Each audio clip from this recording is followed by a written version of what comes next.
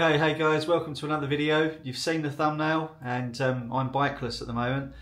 I'm not doing a Freddie Dobbs with a broken down bike, not quite, but yeah, it's not been the best. My Harley Davidson ownership has been fraught with problems ever since I bought the bike, or since I picked it up. A couple of times in the videos I've mentioned that obviously I've been having problems with warranty issues and this, that and the other, but I've literally just about had enough at the moment, and I wanted to let you guys into a bit of a secret really. I've had the bike since August. I've loved the bike. I absolutely love it more than I ever thought I would or could. I'm hoping that you've seen that in the other videos, the previous videos I've put out there already, but I can't stay quiet on this issue for any longer. It's something that's been doing my brains in. The bike's been in the dealership again now for 2 weeks. When I bought the bike, let me take you back to the start. When I bought the bike, I rode it home. I was happy with it. You know, I was over the moon with it. And I tried to ride it as much as I could, but I come home, I bought the bike, I come home and I went on holiday for 2 weeks, and I didn't even ride the bike until I got back, or I rode it twice. When I got back off holiday, the first thing I wanted to do was get out on the bike and obviously get as many miles on it as I could, and enjoy the thing. And I had some issues with idling, and I know before anybody cuts the video, they think they know what it is with the Milwaukee 8, the EIT MS, whatever it's called. This isn't the issue. It's a bigger issue than this. Basically, the bike will not idle right, depending on obviously air temperature. All a manner of things. Obviously, fuel. I'm putting the sort of highest rated fuel I can in it. The bike on cold start. For those of you who drove a car like I did when I first started driving in the 90s, had a carburettor on it. You had to use choke on a cold morning. My bike, when it starts, it sort of has a cold start function like all engines do. It runs perfectly, absolutely beautiful. It loves it. You know, it's 1,000 RPM, no problem at all. It's running lovely. Once that cold start comes off, 30 seconds, a minute later, something like that, the idle drops. And when the idle drops, it doesn't drop to like a 900 revs or 850 or something like that, like it normally should. It drops down to the 6s, which anyone who's ever driven a car or a bike will know that's not healthy idle speed. Regardless whether the EIT or whatever the hell it's called, whether that's active or not, I still have the same problem. The bike does not like running, and so much so that it cuts out, and it's cut out on me twice. So I was changing gear at a very busy roundabout where it was absolutely, I was petrified. I couldn't get the thing started again. I was literally like, I didn't know what to do. But yeah, the bike, literally, if I start it up, for example, on a cold day or warm day, it doesn't matter when it is, if I start it up and I leave it running, within about 2 or 3 minutes, it cuts itself out. It just literally stops running. The idle gets that low that it sounds like it doesn't sound like it's missing, it is missing. And it gets that bad that, you know, basically, long story short, I bought the bike from a dealer that's award winning. And basically, I bought the bike from them, and I spoke to them, I spoke to my local dealer, which is in another county where I live. And I said to them, I've got a problem with the bike. And they looked at me and said, that's not a problem, let's get it in, we'll have a look at it, get it sorted for you. They had a look at it, and they said to me, yes, you've got a massive air leak, an air intake leak, which is on the cylinder head side of the air intake. They said basically, we can replace the cheap plastic crap manifold, intake manifold that, or the intermediate piece that Harley Davidson fit from new, and they said we can upgrade it to a cast part for you. The cast part being a lot, it's never going to warp, it's never going to have problems with heat, it's never going to, it's always going to be good. It's going to have a gasket, a nice good seal, never going to have the problem again. So this dealer fitted this for me, and it still had a leak. And they said basically there's nothing more they could do at the time because they didn't have any other manifolds in place, in stock. But they said it must be an issue with the manifold. So I said, okay. They kept the bike. Basically, they kept it and said they're going to try and replace it, or to speak to technical and find out exactly what they can do with it. And again, I'm not going to name any names, but this is my local dealer. The bike is only 5 miles from my house. So, you know, the dealership's only 5 miles from my house. After 3 weeks, I think it was the best part of 3 weeks, I was bikeless. It was the end of the summer. I wanted to use the bike as much as I could, obviously. Enjoy the bike as much as I could. I was bikeless, and I said to them, have you got a loan bike or anything? You know, I want to get out and get on the road. And they said, no, we don't have that. We only have a loan bike for routine servicing for customers to give on a day-to-day basis, where we give it out in the morning and get it back that day. I said, fair enough, okay, no problem at all. So I contacted Harley Davidson Customer Services and said to them, look, I've just spent 16 grand cash on a bike, I'm not happy, I've got a problem. And they come back to me with, well, your dealership, it's their responsibility to look after you. I've repeated this to my dealer, and I said to them, look, I said, obviously customer service is about as much as good as a chocolate fire guard. They've told me to come back to you guys. You're telling me I never bought a bike from you. I get that, I understand that. It's frustrating as it is. I said, why can't you fix this problem? And they said, oh, because the last warranty claim it had, this was an issue they flagged then and it should have been dealt with then. And I looked at the guy in the dealership and I said, what are you talking about, the last warranty claim? He said to me, oh, the one that and he told me obviously the dealer that the bike come from, the one that they done while it was a demo bike of theirs. And I said, okay. I said, well, I wasn't aware of any of these issues. I didn't know this was an issue before I bought the bike. So I phoned them up and I spoke to the salesman. And obviously the salesman is a salesman. He doesn't know, if he does, I don't know, but he doesn't know the frustrations I'm going through now. He just knows he's got a sales manager he can go to and get him to call me. And the sales manager called me up and said, look, our service department are going to get in touch with you. They're going to give you a bike. They're going to do it all. They're going to pick it up. They're going to drop the bike off to you, everything else, and get it sorted. And I said, oh, that is exactly the kind of service I need. That's exactly what I'm looking for. Thank you very much. Well, I spoke to the service department at the supplying dealer. And after a couple of weeks of them having the bike, they said basically there's an issue with the cast manifold that's fitted to the bike.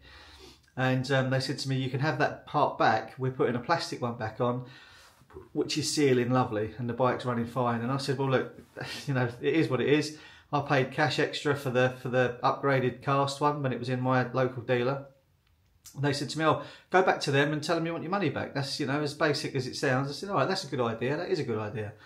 So anyway, I got the bike back. I had to go and pick it up myself, and I was asked, because I had a demo bike from them, which I probably only put a couple of 100 miles on, but I was asked, oh, we need that demo bike back ASAP, can you come and collect it? And I said, look, I was told collection delivery. And they said, no, we can't collect it this time without a charge of £100 for the service. And I said, oh, right, okay. I said, that's not what I was told, but you're the service department, and I spoke to the sales manager, so fair enough. You're telling me this, and he told me that. I'm not going to argue. I'll be over this weekend and do it.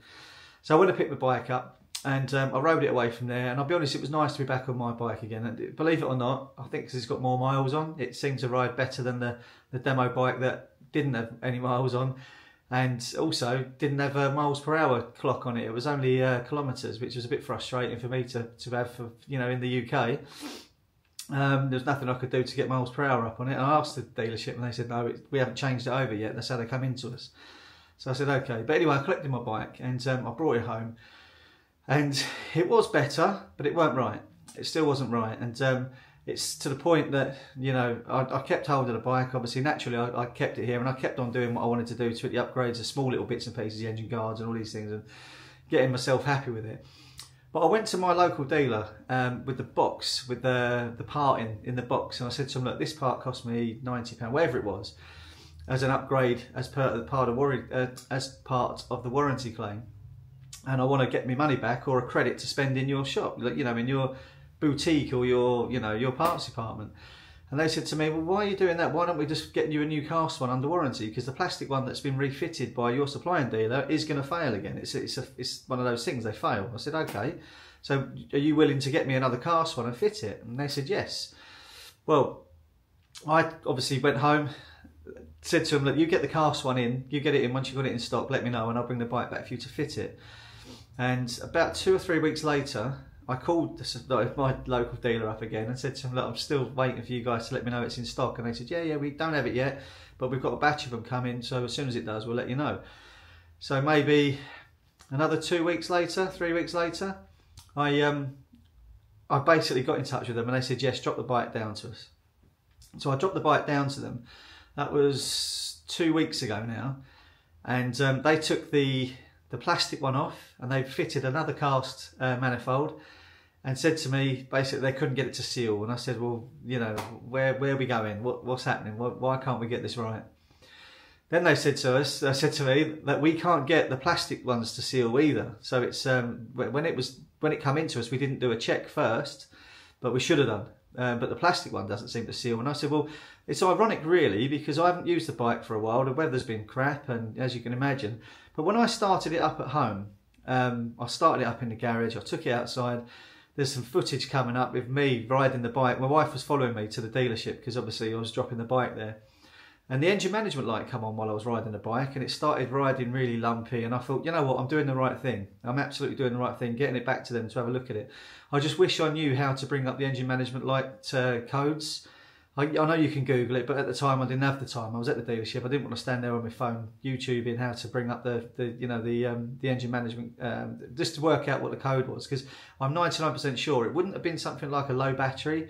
It would have been something like this: cold air, dense air at 0 degrees outside is too much for the engine control module to gauge what's going on. Bit like I'm guessing, a bit like a car with a MAF sensor.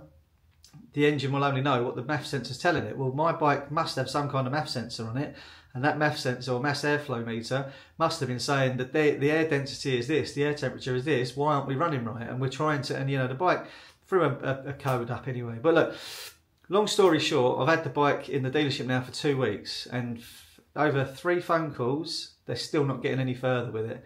I was told that they're basically technical. Harley Davidson technical have come back to them and said, we need you to measure the cylinder head and see if it's a flat surface, a perfect surface. Well, I know, even, you know, with an automotive background, even with a straight edge tool, you can stand and look all day at a cylinder head and think it looks fine, but it's not. You know, it's just one of those things. But my dealer are telling me now that they think, obviously, they put a request through to fit a new cylinder head on this Milwaukee 8 engine that's done 1,500 miles, which maybe it's a little bit more than that, 1,800 miles. But it just makes me think. It just makes me think. And obviously, please, I appreciate your comments or your thoughts on this whole issue. I've got this whole saga. I spent a lot of money on the bike, and obviously Harley dropped the model, the 107 engine, as far as I know, in 2021 in the US, and I'm guessing that's when production went to, because after Kansas City shut in 2020 or 2021, I'm guessing that's when production started getting shipped out to Thailand.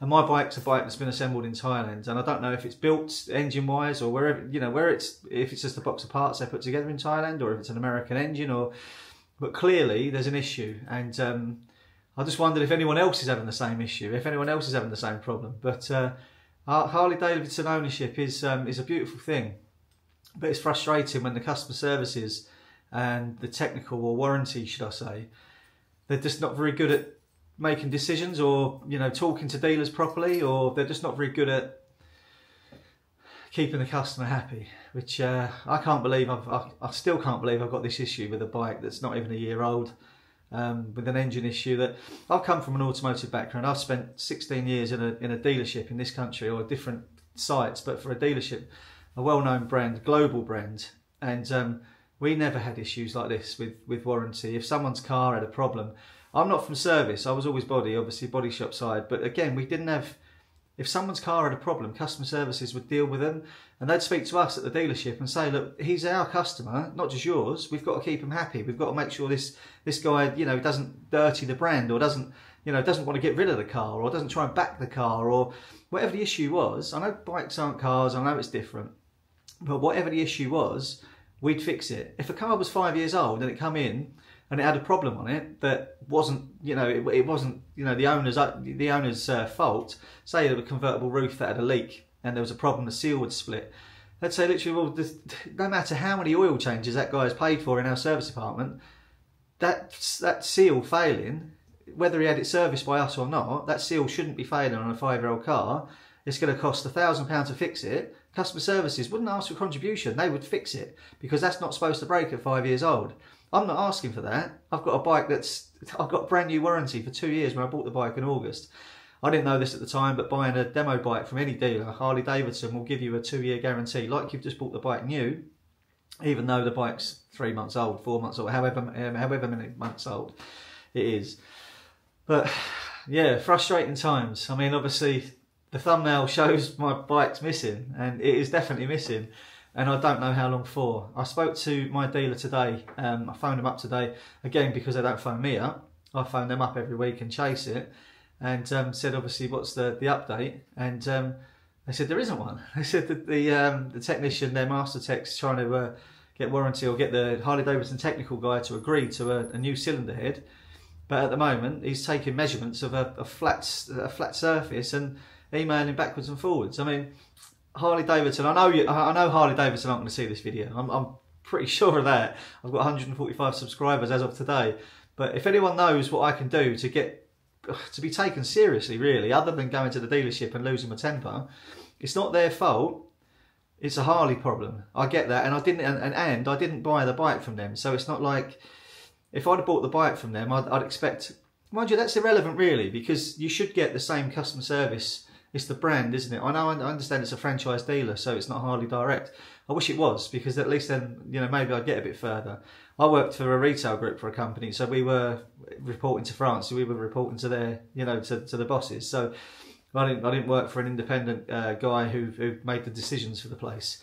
It was all done through France. But yeah, I'm really disappointed, to be honest, and I can't pretend anymore that I am happy with my bike, but I can't pretend anymore that it's all flowers and rainbows and everything else. When if you've got the money to spend on a bike, or if you put that money out, invest it in a bike yourself, you'd be heartbroken or you'd be well pissed off. And be honest with you, I still love the bike. I want it back fixed. I love the bike more than I ever thought I could. I absolutely, you know, it's for me. But I just wish I didn't have this problem with it. And I can't be the only one who's suffering with it. And what's frustrating again is that surely customer services must know I'm not the only person suffering with this. I must be, you know, there must be others. If they've got a machined cylinder head problem, flange problem, obviously where it meets the air intake manifold, then surely I can't be the only one. There'll be thousands of them until they realise that there's a problem. And maybe they haven't realised there's a problem, but buying a 2023 bike, you'd expect, it's been around for 5 years, you'd expect all the issues to be resolved, any production issues, or if it was a brand new model, brand new engine, everything else, you go, well, you know, I'm one of the unlucky people who's bought one. You'd say fair enough, but no, this model's been going for so long that, you know, the engine itself, I don't know again if it's a 107 problem, I don't know, I just don't know, but please, if anyone can give me some inspiration really as to, you know, has anyone else suffered with this? Has anyone else had a problem with this? The dealership that I deal with and the dealership that I bought the bike from are fully aware that there's problems with these engines, problems with these air intakes, problems with the plastic parts melting, because they're a plastic part in between two cylinder heads and two cylinders that gets very hot. And the plastic part, in my opinion, Harley should never have fitted. They've done it for weight, for cost, I guess. They should never have fitted them in the first place. So it's a Screaming Eagle upgraded air intake. So it's an official Harley part. Why is it not fitting? Well, it's the cylinder head. Harley Davidson do not want to admit it, but at the moment I'm not too bothered. It's January. I wouldn't really be riding a bike. I mean, we had a lovely day Friday, but I was at work all day. It was 12 degrees, sun was shining. I would have loved to have got out on the bike, but yeah, I'm looking forward to the summer. I've got a trip. I'm going to, hopefully, if I've got the bike back by March, I'll be going away over Easter on it. And I've got another trip. I've actually booked the time off work already. I'm going to be going down to the Pyrenees on the bike and all around Spain, really. I'm going to go, I'm going to get the ferry from Bilbao, Santander, Bilbao, and I'm going to go across to the Pyrenees and down to Zaragoza and across to Barcelona and maybe even Valencia. That far south, I know, but I've only got a week off work. A week, I've got 7 working days out, so it'd be about 10 days to be away. But yeah, I'm looking forward to that. So that's coming. It's a long way off yet, I know. But look, hey, again, any inspiration, any help anyone could be, any sort of, you know, if you've had the same problems, please do let me know. Or if you've got any advice, you know, if you have had the same problem and how have you fixed it, how long it took to get resolved, what steps you took, I'd really appreciate it. So I'm asking for help really, guys. I'm frustrated. I love it, but I'm frustrated. So thanks again for watching. Hopefully this hasn't been too long. There's not much editing to do for this one, but yeah, hopefully it's not been too long. And please do like, comment, subscribe. Thanks very much, guys.